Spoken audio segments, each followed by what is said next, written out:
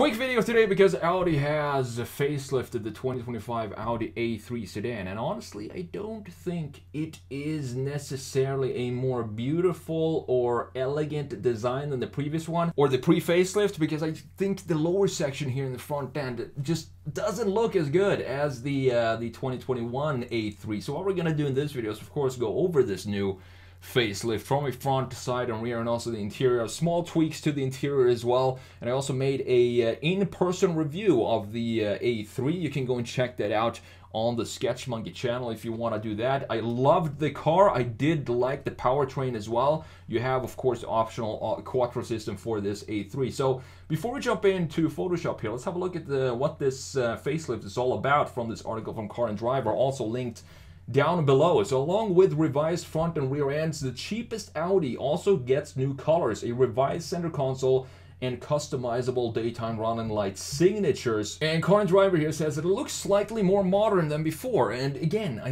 I disagree with the modernness of this car as well. I do prefer the pre-facelift 100%. I'm going to let you know why in just a minute. So the interior tweaks include a new shifter and also change to the center console and dashboard. The high-performance S3 will receive a bigger change later on. So you have a new grille that's wider than before, along with a new front bumper.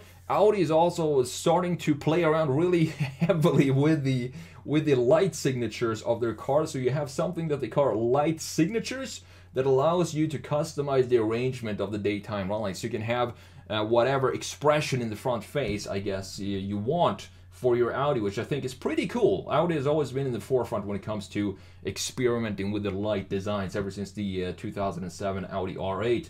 You also have new colors: progressive red, district green, and a matte version of the Daytona gray. I do think the matte version of the Daytona gray sounds like a pretty cool color. You still have the 10.1-inch touchscreen infotainment screen, which remains, and don't expect any changes to the powertrain, which I said when I tested it, I felt it was the perfect amount of power and just felt like the right drivetrain for this type of package, and that is the 201 horsepower turbocharged 2-liter inline 4, and comes standard with front-wheel drive. But if I were to buy an A3, I would definitely option for the all-wheel drive, because I just want to have all-wheel drive in an Audi. And here you can see the new interior as well. Audi still makes some of the best looking interiors. I'm glad they didn't switch a lot of things up in the interior here. So let's jump into Photoshop here, quickly have a look at what's going on with this new Audi. First of all, the thing is, the pre-facelift, you have to go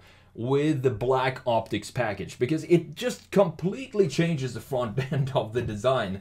And here you can see what I'm talking about. Up top we do have the non-black optics package. You can see where we have this weird little silver piece down here that I don't feel suits the front end at all. It just feels like it's the same thing with the A4 and the A5. They also have the black optics package that completely transforms the front end, and they also all have some sort of weird little silver piece in the lower section. But other than that, it's a very beautiful looking design.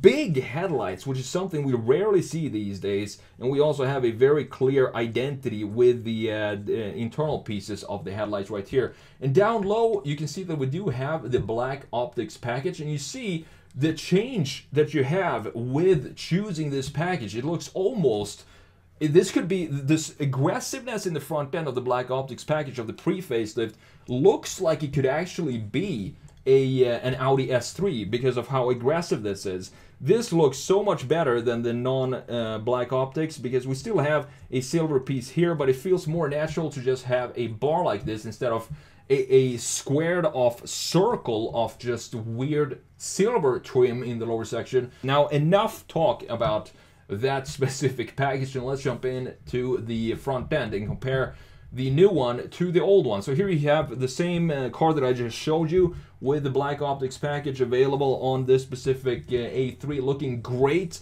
We have these beautiful wings in the lower section, and then looking at the new one here, it definitely does not look as sporty as the pre-facelift in my opinion, because now we have this strange organic implementation of this black plastic trim right here in the corner that this angle that I'm sketching right now, I don't feel like it has any connection to any other piece in the front end. And you can see the difference here. This angle definitely had the same angle as the grille, which has a nice connection to between those two key graphics. Now this comes in and just turns it into some more organic feel that, again, doesn't really have any sort of friend in the front end when it comes to the key graphics of the front. They also moved up the logo, and it feels like they maybe moved down the top part of the grille. So you can see that the logo doesn't sit inside of the grille now. Now it sits right in the border up top. And again, I don't really think that is an improvement over the pre-facelift. I don't know, let me know what you think, but in my opinion, this more rounded feel that we have in the lower section, specifically of the new A3, it just does not look as good as the old version. You also have a wider grille now, so these corners stretch out farther to the sides than it did previously, and you have the headlight having the same housing as before, but we do have new internal pieces for the headlights. So you do have this signature LED, so you can customize, I guess, which of these LEDs light up. You can make some cool expressions in the front end. So looking at the side view here, now the A3 has one of the best looking side views of cars in this specific segment, and the reason being, it looks so muscular, and this is something that I show you in my in-person review in more detail, because it looks like an S3 model. Have a look at these beefy fenders that we have here, this triangular piece going right here, looking fantastic. We also have the same vibe in the front end. It looks like a wide body kit that's been added onto this car. And by the way, I also love this color, this blue color of the pre-facelift, looking very clean. We have the silver trim going around the greenhouse in the pre-facelift.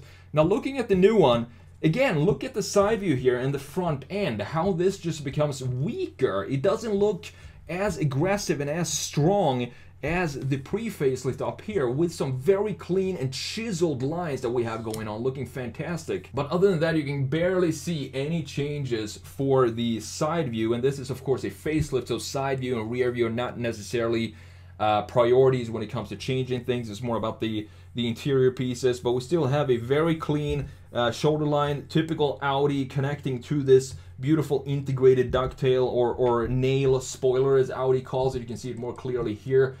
Just a very tight end point up top for the Audi, looking fantastic. Lower section is also the same. We still have the muscles here, even though you can barely see it here in this with this shading, but they're still intact. So you have the beefiness still available for the A3. In this case, the trim around the greenhouse is now blacked out, looking way better in my opinion than having them be silver. Moving on to the rear view here, and there are some changes again that remove some of the sportiness that I want to see in an A3, because it is a sporty looking little sedan. Up top we do have the pre-facelift with these fake air vents in the lower section, which I'm not a massive fan of, because you can see it feels like it's just a hole in the bodywork. It doesn't have any chamfers going around it to make it feel welcomed in the rear end, if that makes sense. But up top we still have, of course, the nail spoiler, one of Audi's key features that I think they do so well on pretty much every single model that they have. The taillight look fantastic as well, and have a look at this. We have a nice, beautiful, subtle chamfer cutting right above the taillights, going through and of course coming back in the other side. I also love this hockey stick design of the LEDs and the LEDs in general. It has some dynamic feeling to it.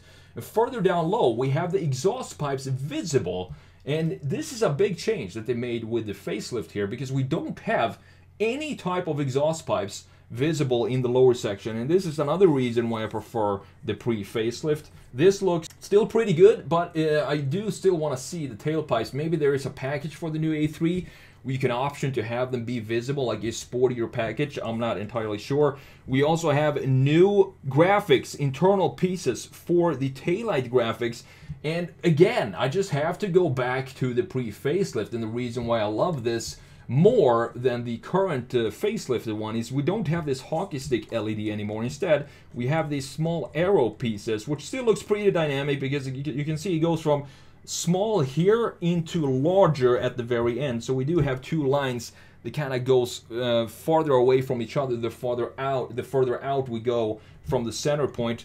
The chamfer is still intact here, not changing any of the sheet metal bodyworks on this A3, and we don't have these fake plastic pieces anymore. Instead, it's way better. This is one detail that I do like about the new A3. If we can just remove this wing here and take these exhaust pipes and move them down here, put them here, and then we would have a perfect facelifted lower section, in my opinion, for the new A3. I'm not entirely sure about the wings that sticks out like that in the lower section, but I'm glad that they removed the fake vent here and instead sort of incorporated that better in the lower section and created a larger looking diffuser and a much more subtle design without this specific piece in the corners. Now, last but not least, it's very, very hard to see what the changes are here for the A3, but they said there are some changes. Maybe you can spot them. I don't think, honestly, I can. We do have one change here, which is the gear selector.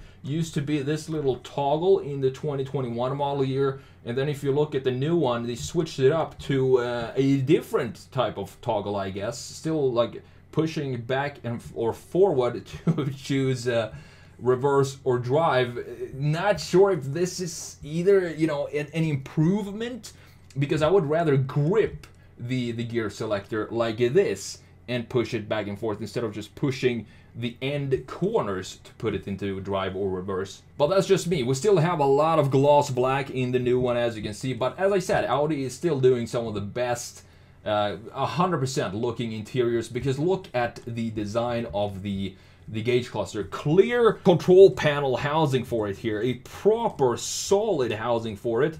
And you have fully digital gauge cluster, and you can customize this as well. And that is another reason why I love Audi's infotainment screens and gauge clusters. It's fully customizable. You can have the map show up the entire screen if you want that, or you can have it more of a traditional layout like we have right here. Tachometer to the left and speedometer to the right. They did say that they changed the air vents, but I can't see what they actually changed. It looks pretty similar to me. This design right here, like we have up here, is just a different trim. This is silver here, while it is black on the facelift. The infotainment screen looks to be exactly the same as well. There's a little bit too much gloss black plastic in the interiors of Audi. That is one con that I'm gonna give out to Audi's interiors these days. I would much rather have more of a matte finish on some of these surfaces that we have in Audis. But overall, the steering wheel looks great as well, and the overall layout of the infotainment screen and the gauge cluster also look fantastic. And as I said, this is a very fun car to drive, even with the base non-S model with the 201 horsepower. And again, if you want to learn more about the details and what I feel about this design from an interior and exterior, and also the driving experience, go and check out my full review on the Sketch Monkey channel, linked down below in the description.